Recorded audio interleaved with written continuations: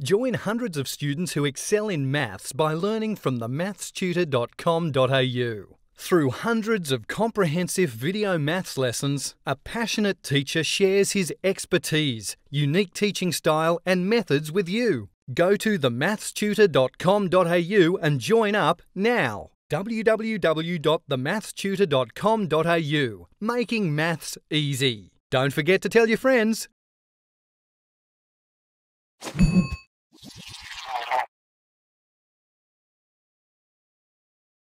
Hey guys, I'm going to help you understand and show you how to factorize.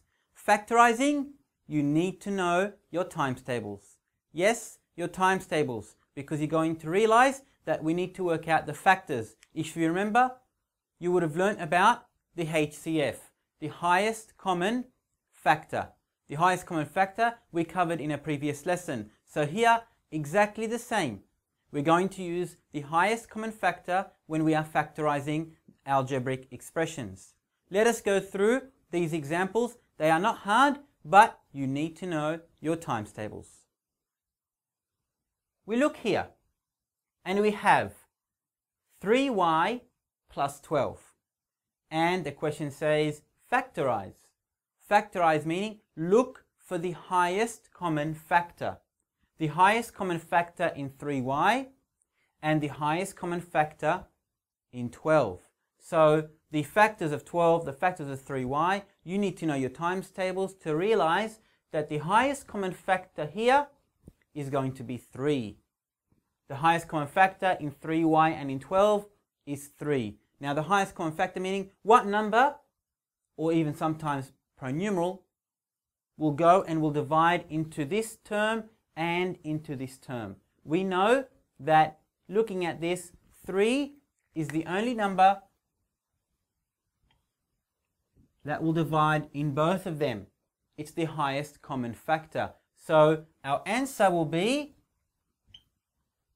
3, which is our highest common factor, goes outside, and the remainder, 3 divided by 3 is gone. We're left with y. And we know the plus is there. 12 divided by 3 is 4. So our answer is 3, open bracket, y plus 4, close bracket. One more time, we are looking for the highest common factor. We know 3 is the highest common factor in here and in there.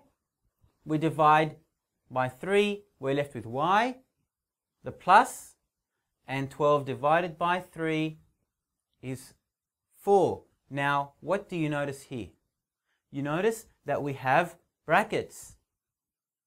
Factorizing is the opposite of expanding. When we were expanding, we had our question like this, and we multiplied 3 times y, and we got 3y, 3 times positive 4, and we got plus or positive 12.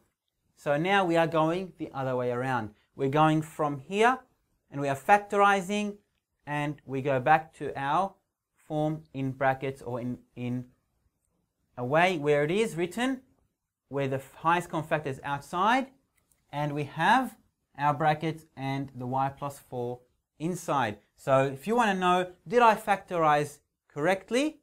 Well, all you need to do is expand again. 3 times y, 3y, 3 times positive 4, positive 12. Yes, we factorized correctly because our answer, once expanded, goes back and it will equal the top as it was there. Let's do this one. We're asked to factorize 5b plus 20. Again, what do we look for? The highest common factor. The highest common factor, and we divide both terms by the highest common factor. In here, if you know your times tables, you know straight away it's going to be 5. Now, we put the highest common factor outside, we put our brackets. Now when we divide, 5 divided by 5 is 1, 1b. And positive 20 divided by 5 is positive 4. So divided by 5, we have 1b or just b. 20 or positive 20 divided by 5, positive 4.